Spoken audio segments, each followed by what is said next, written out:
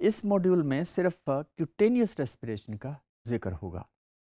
और cutaneous respiration वो respiration जो कि स्किन के ज़रिए एक्सचेंज होती है। और ये इस स्किन के अंदर वो तमाम प्रॉपर्टीज़ मौजूद हैं जो कि रेस्पिरेटरी सरफेस के अंदर होती हैं। और surface moist then thin, highly vascularised वगैरह वगैरह, तो ये वो प्रॉपर्टीज़ हैं। तो लिहाजा इस क्यूटेनियस रेस्पिरेशन जहाँ जहाँ भी होती है, पर्टिकुलरली इन एम्फीबियंस, और फिर कुछ मैमल्स भी हैं जहाँ पे ये क्यूटेनियस रेस्पिरेशन होती है। तो सो cutaneous exchange is mostly highly developed, और किस में? फ्रॉग के अंदर, टोड्स के अंदर, लंगलेस फिशेस के अंदर, लंगलेस सॉरी सैलामेंडर्स के अंदर, लंगलेस सैलामेंडर, कुछ ऐसे सैलामेंडर्स हैं which have lungs in them, और कुछ लंगलेस सैलामेंडर्स भी हैं। और उसको कंपेंसेट करने के लिए ये स्किन के ज़रिए से रेस्पिरेशन होती है, और न्यूट्स हैं। तो ये सारे के सारे they are the animals which belong to the amphibia. Now some more vertebrates such as some aquatic turtles, then the salamanders with lungs, snakes, fishes and mammals में हम जाए वो this these are the animals like bat, वो भी skin के ज़रिए respire कर सकती, क्योंकि उसके बहुत लंबे विंग्स होते हैं, और विंग्स जो हैं दे आर वेस्कुलराइज, उसके अंदर ब्लड है, और वहाँ से ब्लड के ज़रिए से फिर एक्सचेंज हो सकती है, हालांकि इसके अंदर लंग्स भी होते हैं। तो ये वो एनिमल्स हैं which are the salamanders and newt, so they belong to the group which is the amphibians.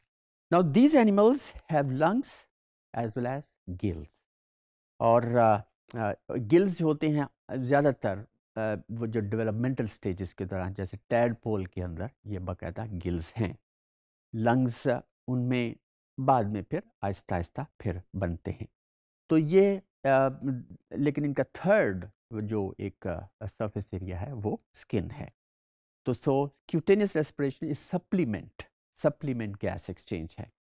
Amphibian skin has a simple structure, वो simple structure in the sense कि उसके ऊपर कोई ऐसे कोई क्यूटेनियस कोई ऐसा स्ट्रक्चर नहीं होता, लेकिन that's very simple, very slimy skin होती है, थिन होती है, और ये स्किन इट इज़ ब्लड इसमें काफ़ी ज़्यादा होता है, दिट is richly supplied with blood capillaries, तो that's why it becomes a very effective surface area for the gaseous exchange. और ख़ास तौर पे ये एनिमल्स जब हाइबरनेट करते हैं और वो पॉन्ड की नीचे जो मड है उसके अंदर छुप जाते हैं हाइबरनेशन के दौरान, जब टेम्परेचर बहुत ज़्यादा लो हो जाता है, तो ज़्यादातर इसकी रेस्पिरेशन, अगरचे वो एक्टिव तो नहीं होते इतने, लेकिन जितनी भी ऑक्सीजन की डिमांड पूरी होती है इनकी, वो स्किन से ही हो रही है, क्योंकि उनकी फिर जो लंग्स के ज़रिए रेस्पिरेशन तकरीबन ख़त्म हो जाती है, क्योंकि वो बिल्कुल वाटर में अंदर छुप जाते हैं, उसकी पॉन्ड्स के मड में छुप जाते हैं। तो amphibian skin has a simple structure all the major vertebrate respiratory organs. In frog a uniform capillary network मौजूद है स्किन के नीचे, जहाँ से वो रेस्पायर करते हैं।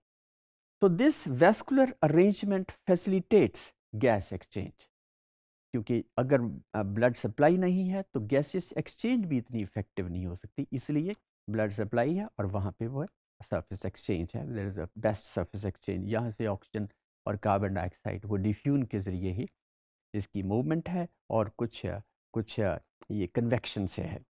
फिर इसके अलावा इन फ्रॉक्स के अंदर जो कि दे हैव स्लाइमी स्किन, और ये स्लाइमी की उसकी क्या इम्पोर्टेंस है, वो यही है, उसकी सिग्निफिकेंस क्या है कि it keeps the surface wait, क्योंकि ये ड्राई नहीं होनी चाहिए, क्योंकि अगर स्किन ड्राई हो जाए तो वो फिर रेस्पिरेटरी सरफेस नहीं रहेगी, वहाँ पे गैसेस एक्सचेंज नहीं होगी। तो ये इसमें additional this is adaptive feature कि फ्रॉग्स जो हैं दे हैव स्लाइमी स्किन। वैसे इसमें एक और भी आपने देखा होगा कि अगर पकड़ना चाहें फ्रॉग को, तो इसके अंदर बहुत ज़्यादा म्यूकस बहुत ज़्यादा वो ज़्यादा सिक्रीट करती है, ताकि वो चेज़र के हाथ में ना आए, फिसल जाए। Now, some amphibians obtain about 25% or more of their oxygen by this exchange, which is a cutaneous exchange.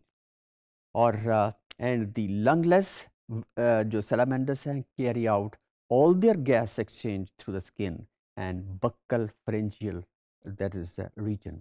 क्योंकि कुछ जो एनिमल एम्फीबियंस हैं वो बक्कल कैविटी, क्योंकि उसकी बहुत बड़ी वाइड बक्कल कैविटी होती है and that is also highly vascularised, वो थिन भी है, मॉइस्ट भी है और हाईली वेस्कुलराइज्ड भी है, और इसलिए वो भी एक रेस्पिरेटरी सरफेस जो कि सप्लीमेंट्री एक लिहाज से सरफेस है, ये और प्रोवाइड करती है respiratory surface. So this is all about